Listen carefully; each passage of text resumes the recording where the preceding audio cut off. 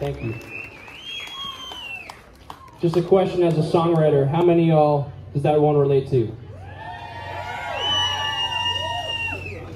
That's why I write country music. Thank you.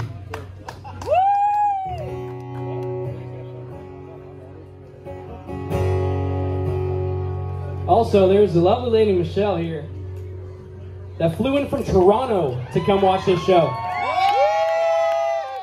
Thank you for coming. And she is getting a tattoo of a line from that song, which I think is so cool. Thank you for coming. Thanks for having me.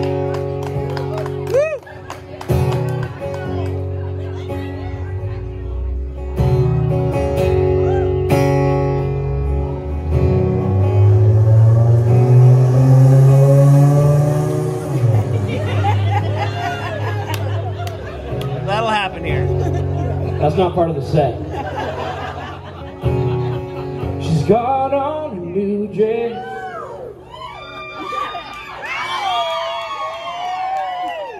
hanging off her shoulders. The way they talking on that, he's really getting to know her.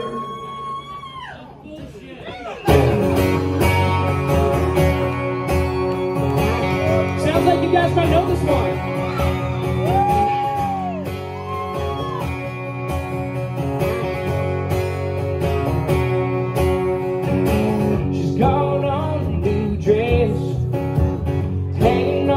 Shoulders, the way they were talking all night, he's really getting to know her. She hasn't even noticed I'm at the end of the bar. Well, I guess it's just what happens when you break a good girl's heart. Yeah, she's gonna and found someone who dance when a song comes on.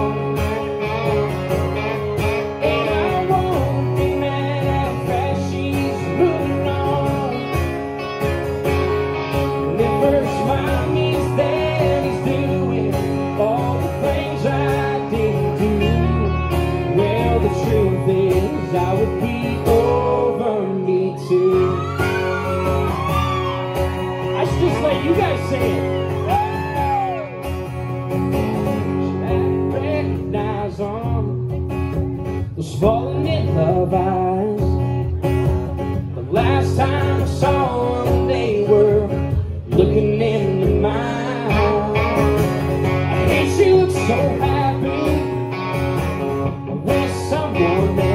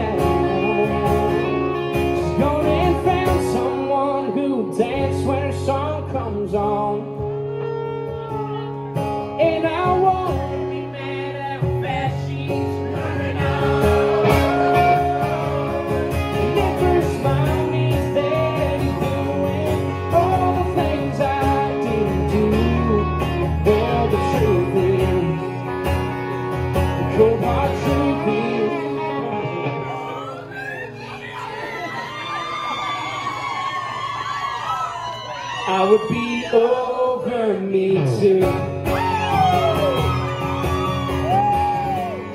I would be over me too.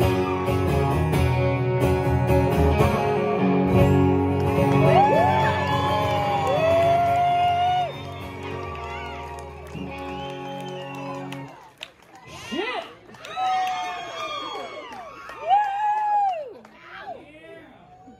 It's one thing being an artist.